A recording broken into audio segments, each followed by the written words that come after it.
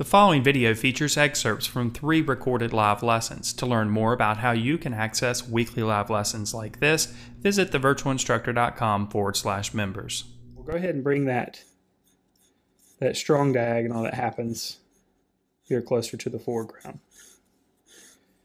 And then we can go back in and indicate some of these little mountain ranges that happen in between. I want it to be right in the dead center. Again, that can lead to kind of a stagnant composition. So you can see what I'm doing. I'm going to go ahead and dip here into the ultramarine and get a good amount of the material on the applicator. And then I'm going to go right into the white as well. And you can see here that these are going to mix a little bit. And it's going to muddy up that corner. But that's okay, because I can wipe that out when I'm done. So I'm making different strokes here, letting those strokes go in a little bit of a different direction as I'm applying it here. And this is just our initial application. And then we'll start adding some of those clouds. And I'm just kind of looking at the shape and, you know, not looking at it, or not getting too obsessed in the shape, but I'm getting kind of an idea of the shape of the cloud and then just putting that information on the surface. Hopefully you can see already how, like any other drawing or painting, it takes a few minutes to start to develop things so that it starts to make sense. And I've noticed that with a lot of people, sometimes they'll start to develop things, they'll get into it, and then they hit a point where, you know, in their mind, they feel like things aren't working, and they just stop instead of continuing to work on. And you've got to keep working a drawing or a painting to where you get to a point where you start to understand how the value relationships are going to work, how the colors are going to work, how everything's going to make sense in the end. And you don't really fully understand it till the very end, but you start to understand it. And it starts to make sense to you, but you got to put a lot of time in up front sometimes. You just got to continue. Now, of course, some of this range is going to be covered up by our trees that we're going to put in the foreground, but we're going to go ahead and develop them a little bit.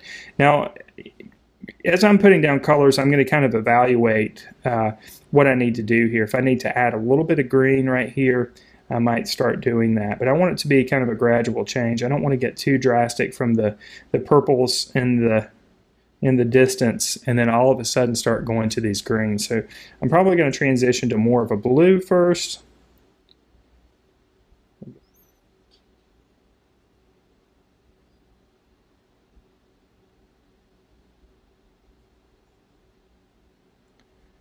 I'm just going to use kind of a circular motion here.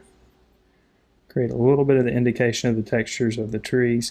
Now, we still got to go back and add some highlighted areas in here and push the values a little bit. So, very subtly darker.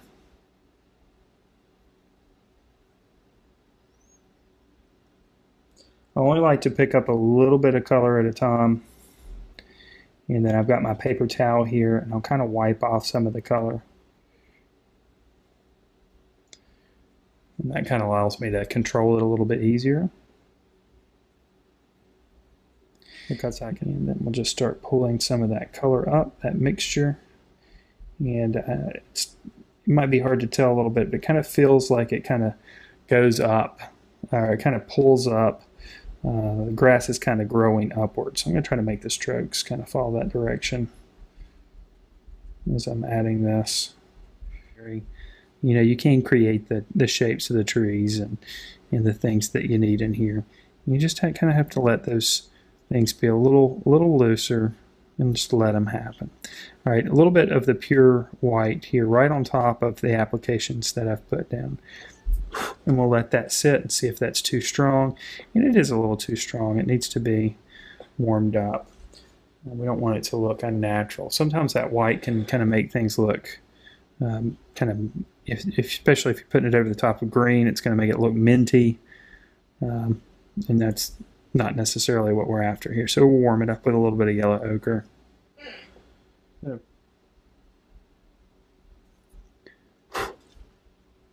And I'm using the corner here to kind of move the color around. All right, nice little dark shape down here. Let's make sure that's in the camera.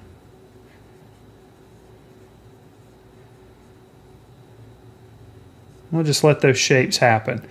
You know, one thing it's really easy, if you're like me, it's really easy to kind of get caught up in all the details that you see. And that is one thing that I have worked on improving over the years with myself personally, and that is just trying to break myself from all the details that you see. And sometimes it's hard to really, for somebody like myself, sometimes it's really hard to pull away from those details and just allow those shapes to happen. You know, everybody's not like that. Some people just see those shapes naturally and they don't mind that it's nice and loose. And I don't mind that it's nice and loose, but sometimes those details creep in the way and all I see is grass blades. So light source is coming from the right side, so that means most of these shadows are going to happen on the left side, but that doesn't mean they all happen on the left side. Of course, there's a few that happen over here on the right side.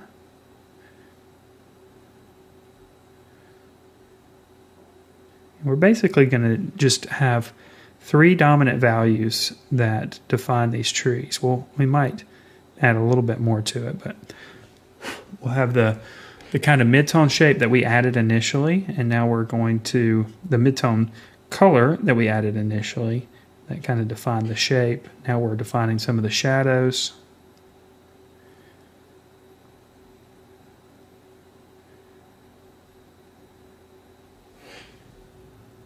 More organic marks is what I should say. And I'm just going over the top of this with white and yellow ochre, making a few areas a little bit lighter. I'm using the corner here to do so. If you use too much of a good amount, if you use a good amount of geometric shapes in your tree, it's going to look fake. That's what I should say. Bring a little bit of this color down over the distant field there.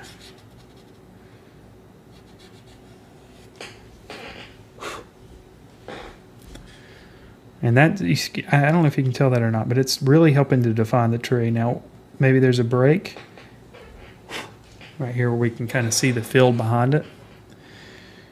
And maybe just another little break.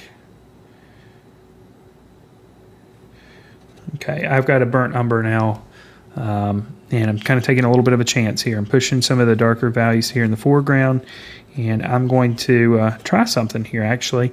I'm putting these down just to kind of create some darker values, where it looks like we've got some areas where it's a little bit darker. And then I'm actually going to use the applicator and see if we can't mix that in a little bit. I definitely want those darker values here. Let's see. Create good contrast. So I've got this kind of an off-white color. It's almost a cream color. So we'll put a few more marks here in the foreground. It's definitely lighter than the light orange that I used a moment ago. And then we'll just pull up a few here and there. Almost a white, not quite though. Let's add a little bit of it in pieces here and there. Closer to the foreground. Just let them be little specks of color. And trust me, right now I'm fighting my temptation to go in and add details just everywhere. But you know, the paintings and drawings that I like to look at the most are the ones that just do so much implying and allow you to make sense of the marks. And there's just so much good stuff that happens in seeing an artist mark without over explaining things. All right, now I've got the white, and I'm just hoping this isn't going to be too strong. I'm going to start to define some of the clouds here, and I may blend those in a little bit. You know, ideally, you want to have this all figured out from the beginning, so you don't have to work around what you've already put down in the foreground.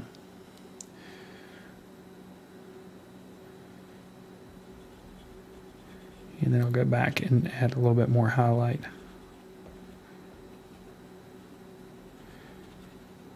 Just kind of, and let's put a few indications of some highlights over here as well. Just a few.